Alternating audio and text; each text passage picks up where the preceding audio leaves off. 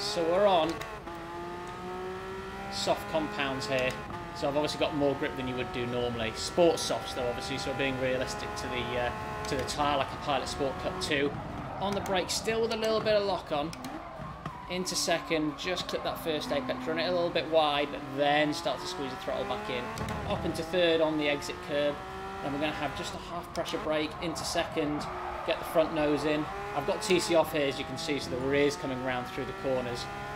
There, I've gone purple in that first sector, so I'm just lifting all the way out here, then into third. You can run a little bit wide, not as wide as that I wouldn't suggest, around this track, but it does forgive you more than normal gravel traps do on the rest of the game. Into second, then squeeze back to full throttle, hold the rear if it comes out. We're going to get up into fourth here. A harder brake than we would do in the race cars to get the front nose in, then balance it out with the throttle all the way out to the green using all the road. Keep that lock on to bring it back over so the suspension's now settled as we're going up the hill. On the brakes, just before the tarmac all turns black where the rubber is, get the nose in, start to squeeze the power down, use all of that curb, short shift to third if you need to settle the rear. Don't go all the way out, just keep it nice and tight on that black tarmac. Then you can start to squeeze the throttle back in. That's a bit too wide there. I'll get the nose in earlier than I did do on the last lap, then start to squeeze the throttle back on. Stay in third because you only just hit the limiter there.